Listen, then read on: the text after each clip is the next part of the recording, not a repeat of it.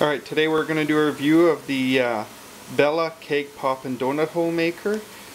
We don't know how this unit compares to the Babycakes Cake Pop Maker, which we've seen other YouTube videos on.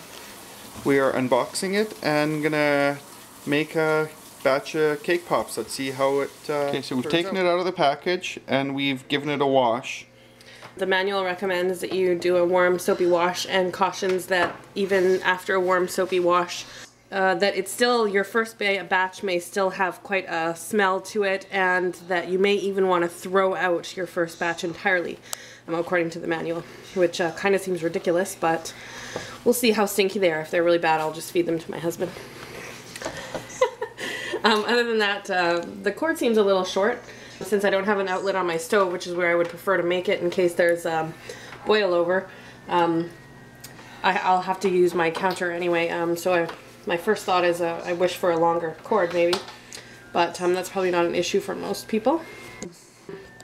From watching other videos on the other machine that's made by Babycakes, I guess, their unit comes with a few more accoutrements. Apparently they're kind of kitschy, but it would be nice to have them. I think it comes with a fork to take them out, and a ladle, or actually a syringe dispenser for your dough. And also a drip tray, right? We've seen on some of them. I don't think so. But for the cake pop, to put your cake pop into? Oh, a tray holder, yeah. Yeah. And this unit is obviously bare bones. It doesn't come with any of that. But it's only $19.99 at Walmart. In one of the other videos, in the initial trial, they couldn't get the unit open again after closing it. So it has a tab here, so that once you close it, it clicks shut, and then you pull the tab.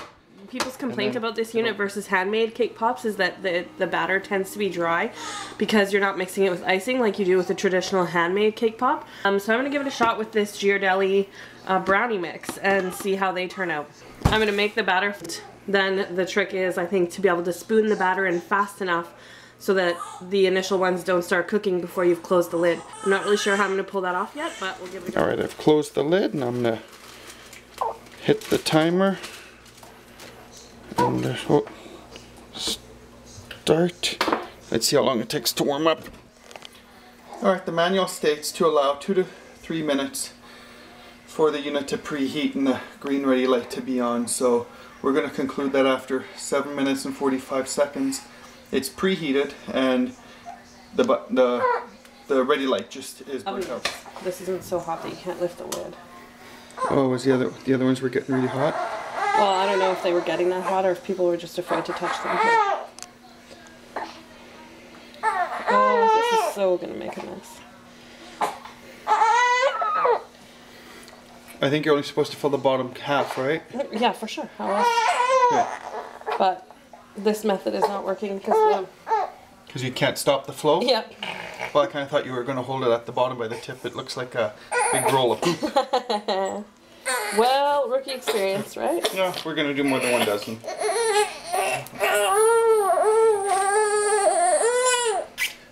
Down goes the lid. Alright, it's steaming pretty good right now. You can see. So we're going to rely on the steam to subside rather than the ready light to come back on. But one thing we've both announced so far is that it smells really good. So. And I realized that when I was talking about things that were included and not included, I didn't realize it doesn't even come with the cake pop sticks. Like, you know, I don't expect a lifetime supply, but it could have at least come with, you know, one batch, a dozen sticks to start you off. But the fact that it didn't even come with that is pretty Jipko-Pipko in my opinion. And with that, the light just turned on. So. Oh. No oven mitts needed? Woo! Holy crap. Oh, look at that, hey? What a mess. Oh, still definitely not done. But that might be my fault because I used brownie mix. Well, put it back in. Let it go for a couple more minutes. So we waited 7.5 minutes, a little bit longer, to start taking them out. People can... Those are really nice and round. People can say what they want about the cheesy little fork that comes with the other unit. But honestly, I think it's probably pretty useful. Because you want something smaller than a standard fork that makes a small puncture hole. Well, hang on, don't we have forks from the You're really fondue? speaking clearly. Well, maybe, but I don't want to dig out my fondue set. Here you go, love of my life. Try the skewers. That's going to make a huge hole. That's what I don't want. It's got a sharp tip. Yeah, but it's going to make a huge hole. Like, bigger than the cake pop. yeah, but the cake pop would be staying in it. See, now look, I have a huge hole in it. Sorry. That's fine. We're just experimenting here, right? But I'm just saying, for the long run, especially if you've gone to the trouble of putting like some people recommend putting a piece of chocolate bar in the middle, you wouldn't want to For sure. have that leak out. Alright, so next time we'll try regular What I cake will mix. say is that the non-stick surface is really good. Yeah, it's something that people are saying about the other one, that the Babycakes said it still was sticky, hey? Yeah, like, I mean, granted we did use, Palm and oil.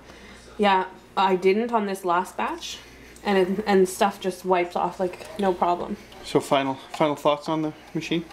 Final thoughts on the machine are, if you're looking for a quote-unquote perfect circle cake pop, this isn't your shtick. You're never going to get it. Hand make them yourself if you're that anal.